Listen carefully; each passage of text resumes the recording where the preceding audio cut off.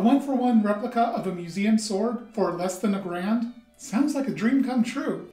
Hello, this is Kyle, also known as AlienTude, and today I am reviewing the Windlass Royal Armouries Matt Easton collaboration Wakefield hanger. Now before I get started, I should mention that you will probably notice a very small chip on the false edge on this sword. That is 100% my fault and should in no way reflect on Windlass or the sword in general. So a little background about this sword and how it came about. This is a collaboration between Windlass, the Royal Armouries, and Matt Easton, or Scala Gladiatoria, as you probably are familiar with him. What happened is that Matt Easton took detailed measurements of a variety of swords in the Royal Armouries, very detailed measurements, down to the thickness all over the blade. Practically every little detail he took measurements of. He provided those measurements to Windlass, and then they made replicas based off of them. There were a good number of revisions to the product, as whenever Windlass would make one, it had to pass both Matt Easton and the Royal Armouries inspection to make sure that they were as close as possible to the original. There were also some design decisions that went through a couple revisions, like this counter guard here had a couple different versions because the original, it looks like it might have been broken off, so they're not sure if it was a full-on D-guard here, if it just swept up, swept back. None of it is entirely clear because it looks like the original is a little bit off. So I know at one point they had the full D-guard and then eventually ended up switching to this, just this straight lug. Matt Easton also designed the grips because I believe on all of the ones that they chose, the grips did not survive. That's totally normal for historical swords. In fact, it's extremely rare for a historical sword to still have the grip. So Matt Easton designed the grips as something that he thinks would be fitting for that style of sword. So this specific sword is based on IX.144 at the Royal Armouries in Leeds, and it's designed to be a one-for-one replica of that sword.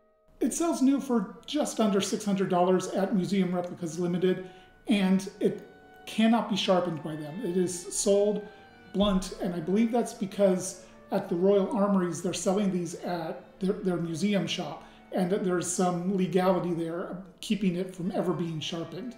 In fact, Museum Replicas Limited will normally allow you to have them sharpen pretty much any of the swords they sell for around $20, $30. I don't remember the exact price. They won't do that on these. They will not allow it. That doesn't mean that these are your typical Windlass edges though. These are actually very finely ground to a very close edge that's just doesn't have that final apexing done to make it truly sharp. I actually had this one sent directly to my friend Matthew Cross. I will link his YouTube channel in the description, and he sharpened it for me. According to him, when he got it, he thinks it would have cut tatami straight out of the box, so that's already pretty damn sharp. So if this is intended to be a one-for-one replica of a sword in a museum, I figured I should do some comparisons of them. Now keep in mind, I obviously don't have access to the original. All I can do is look at the pictures on the Royal Armouries website, which while they are high resolution and good pictures, they're still just 2D representations and they don't tell the whole story. And what's more, all I'm going to be talking about is how this one sword compares to what I can glean from those pictures and the stats that are listed on the Royal Armouries. There might be differences with other people who get the same sword. I don't have any way of knowing. And in addition, I'll compare them to Museum Replica Limited's measurements and specifications that they provide. So a bit earlier than normal for my reviews, here's the measurements I took. So the Royal Armouries lists the blade length at 68 centimeters, the overall length at 80.3, and the weight at 765 grams. Now, since this is how they're listed at the museum, I'm going to keep using the metric during my description here. For Windlass, they list the blade length at 69.2 centimeters and the overall length at 81.3, and the weight at 878 grams. My measurements are 68.5 centimeter blade length, 80 centimeter overall length, and a weight of 736 grams. So one important thing to mention about the Royal Armouries sword is that there is some metal loss and no grip. That's going to decrease the weight some. What that means, however, is that my sword, which already weighs about 30 grams less than the original, is probably a bit too much on the light side to be a true one-to-one replica. It's not a huge difference, but it is there. That is, of course, if the Royal Armouries measurements are accurate. It's also important to note that sharpening of this sword would have reduced the weight a little bit, but we're not talking very much metal here. Now, when we compare them to museum replica limited stats, they're pretty much off by quite a bit, especially the weight. And frankly, I attribute that to both Windlass and Museum Replicas Limited not doing a good job of representing the stats of the sword. They're not particularly good at it. So a question comes, how important is it for this sword to be a one-for-one replica? Is it close? Is it exact? Does it need to be exactly the same? Frankly, I think it's within the margin of error, and therefore it's good enough. It's very much nails the overall look of this style of sword, which is a Wakefield hanger. And no, it's not going to be exactly the same, but it's close. And that's honestly good enough, especially at this price point. Let's do a pretty short visual comparison between this sword and the pictures in the Royal Armouries. Keep in mind, these are just my observations. They're not even necessarily criticisms, just things I've noticed. The first thing that I notice is that the fullers look a little bit different. On the original, it looks like it ends at the transition to the clip point, whereas on the Windlass one, it actually does this really cool thing where the bottom edge of the fuller becomes the central spine of the blade, the thickest part of the blade, and it's actually where the edge bevel for the false edge begins. And I think that's actually a really cool transition, so I actually like that did it, even if that's not the case on the original. The upswept quillin on the original looks like it might be a little bit more angular than the one here, and the end of the knuckle bow looks like it might be twisted on the original. It's kind of hard to tell, but it does look a little bit different. And in any case, the termination near the pommel definitely looks different. So like I said, these are just some very minor observations I made based on the pictures of the original and the one that I have. These aren't even necessarily criticisms, just things I wanted to point out that I noticed. So this does come with a scabbard, and unlike most Windlass scabbards, which are actually just leather sheaths, this is wood core. It's got a pretty thick leather on it, a little thicker than I'm used to for scabbards, but this is pretty normal for Windlass's newer scabbards that they've been doing on things like Balor arms, where they've been putting kind of a thick leather around the wood core. The fit is very good. There's absolutely no rattle. I can hold it upside down, shake it, it's not coming out at all. It's actually probably a little tight. You can see I kind of had to yank it a little bit, and to put it back in, it only goes in that far. If I want to get it all the way in, I have to kind of give it an extra push. It's not a big deal, you know, fit varies in climate, so this is perfectly acceptable to me. It comes with a bronze chape, and I really appreciate it when makers use bronze for their chapes, because it was far more common historically for them to be bronze, if they even had a chape, than to be steel. This is a bit of a plain chape for the time period. It probably should be a little bit more ornate to be truly historically accurate, but it's still a nice looking shape. You know, I like this scabbard enough that I have plans to get it customized, so that'll be a really cool thing to show in a future video. Taking a look at the hilt, the grip is a huge improvement over a typical Windlass. It's got the cord wrap texture and nice risers here. Now these risers, they're pretty well defined, but they could be even better at this price point. The original Balor Arms manufacturer, OTC, definitely has a leg up on Windlass on that. That's not to say that these are bad, just that they could be better. The seam runs right down the interior of the grip, and it's a little noticeable. It's not stitched like most Windlass grips, but it is raised up a little bit, and I think what is happening there is that they're not skiving the edges of the leather or doing a counter wrap on it to really make that seam as nearly unobtrusive as possible.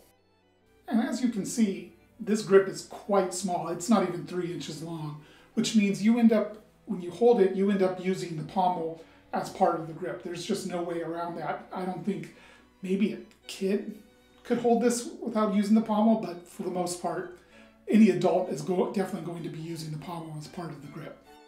And after doing some cutting, here's a few thoughts I've had about the comfort of the grip. So the one thing I notice is that right here, the pommel kind of digs into the palm just a little bit. It's not terrible, it's just a little uncomfortable when I cut and I impact, and it kind of rotates a little bit and kind of just digs into the palm a little bit. My friend Kane Shen had a lot of problems with the risers and the seam really tearing up his fingers. This one doesn't have that problem at all, so that's a good thing. It would be nice if this part of the pommel was just a little more rounded. It's pretty sharp here. The pommel is nicely formed with a nice even finish and a good amount of dimension and chamfering to the interior of it. But like I mentioned just a moment ago, this outer part could be chamfered better. The peen is pretty much normal for Windlass, which is to say it's smoothed over nicely, but there's pretty much no attention given to try to shape it attractively. This is a matter of function over form. You know, at a higher price point, you expect the peen to be shaped nicely. Windlass has just never done that, and I don't think they particularly cared to do that. And that's not to say that's a bad thing, it's just something I've noticed. The crossguard is also nicely formed, and there's absolutely no hot spots anywhere that, for me at least, I didn't notice any problems with that. It's got a nice even finish everywhere except right where this little lug sticks out. This looks like it has been welded on to me, and then the welds ground down and smoothed out. I don't know if that's true, that's just what it looks like to me, and I have no idea how historically accurate that is. I know if this were a Messer, this would be peened through the entire guard. This one, there's absolutely no indication that there's a peen here. And Windlass, as I was mentioning on the peen on the pommel, Windlass doesn't clean up their peens enough that I would believe it to be invisible here. So this is definitely not peened through. I really do think it was welded on. The gap in the crossguard is fine. You know, it fits the blade decently. It's not shaped exactly to the shape of the blade, but you know, that's an aesthetic choice. Personally, I would prefer to see it a little bit more shaped, a little bit tighter fit, but it's not a real problem. Now it's time to talk about the business end, the blade. Once again, I'll put the measurements I took of it up on screen. So as you can see, the blade is 27 inches long, and the clip point, or false edge, whatever you want to call it, starts just after 17 inches. It starts 1.5 inches wide and just under 6 millimeters thick, and pretty much doesn't taper either of those very much until the clip point starts, at which point it starts rapidly thinning down to just around 2.5 millimeters near the tip. This leads to a blade that has some flex to it.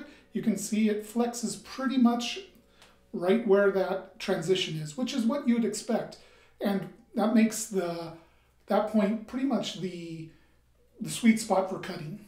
This is an excellent geometry for cutting, and it makes for a very light and nimble sword that can be moved around really easily. One thing that I've seen other people complain about is the amount of maker's marks on the sword.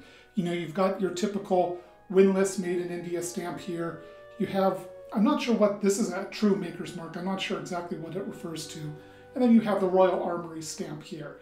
I believe these two, the Royal Armouries and the Windlass made in India, could be cleaned off pretty easily with a little bit of elbow grease, whereas this maker's mark is going to be a lot more sticky, if you will. The finish on the blade is a nice even satin all along the blade. Very nicely done, a better finish than most Windlass swords I've seen.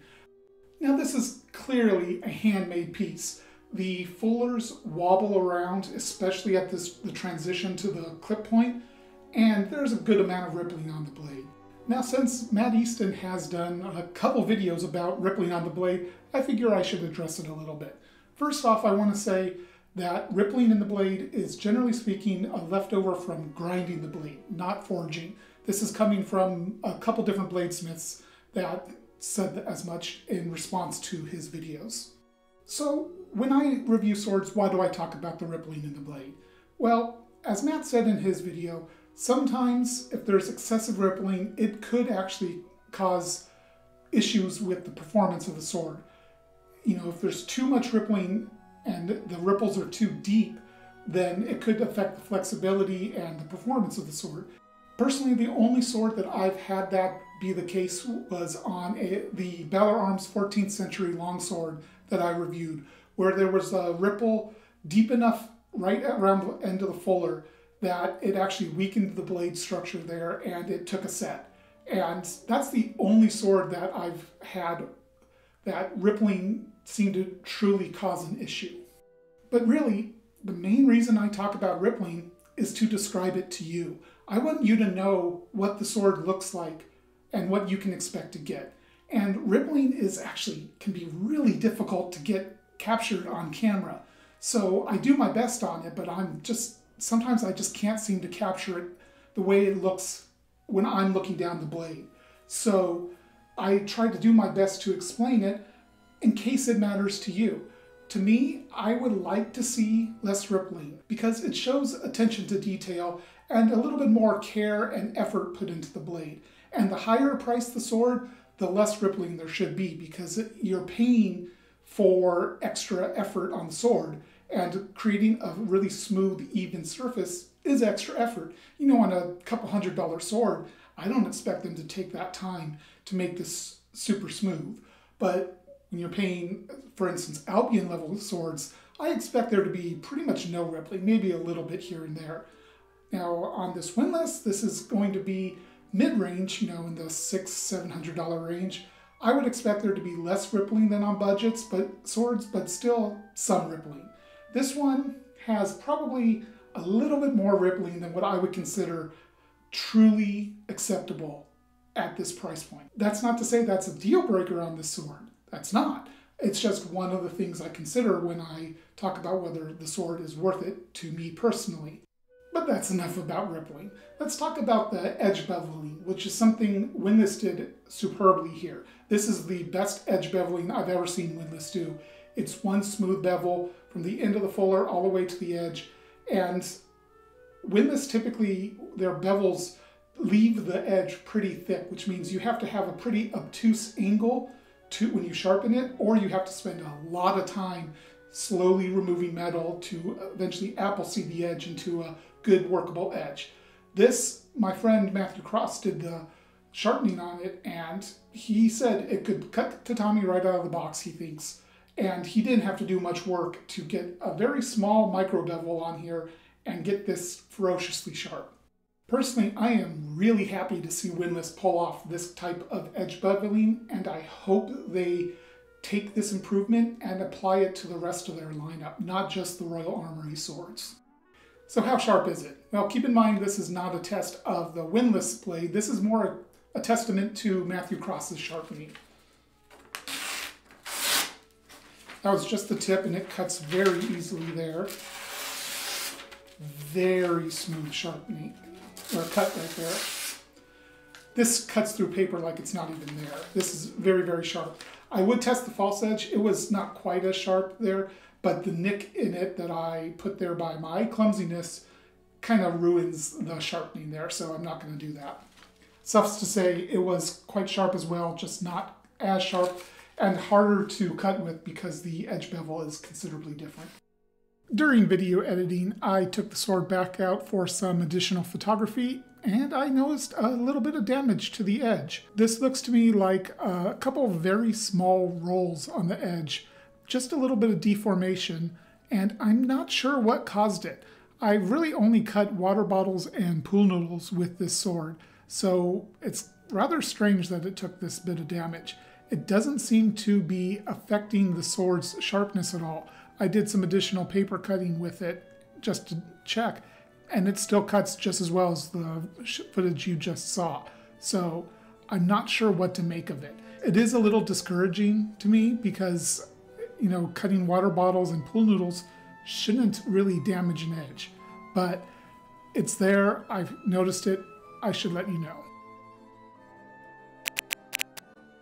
So let's take a look at some cutting footage. I've done some pool noodles and water bottles.